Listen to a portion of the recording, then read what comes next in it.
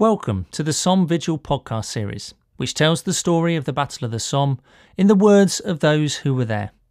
I'm Simon Bendry, Director for UCL Institute of Education's First World War Centenary Battlefield Tours programme.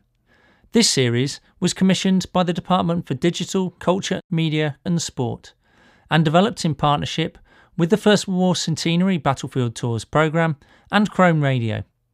It was first released to accompany the SOMME100 VIGIL at Westminster Abbey, held through the night of the 30th of June and into the morning of the 1st of July 2016, to mark the centenary of the Battle of the Somme. In this podcast, Lance Sergeant Stuart Laing talks about playing the last post on a 1915 bugle during the vigil held in Westminster Abbey for the centenary of the Battle of the Somme on the 30th of June 2016.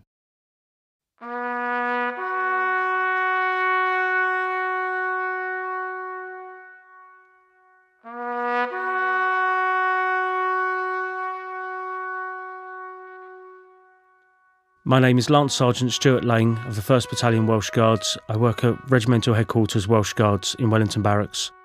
Wellington Barracks is situated on Birdcage Walk, probably around about 300 to 400 metres away from Buckingham Palace. On the 30th of June in Westminster Abbey, there is a service for the centenary of the Battle of the Somme. In the service, I'll be sounding last post from a place called the Lantern Door.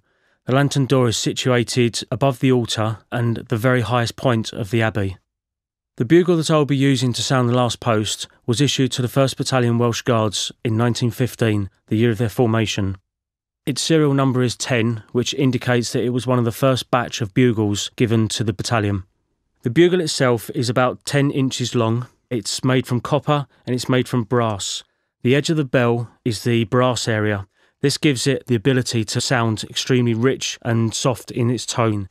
The mouthpiece is the original mouthpiece issued with the bugle. This in itself proves extra challenges.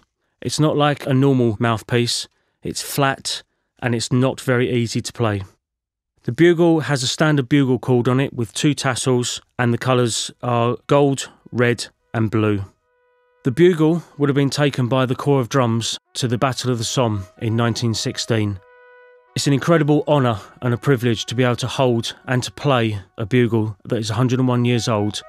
I feel very privileged to be playing last post in honour of all those brave people that gave their lives.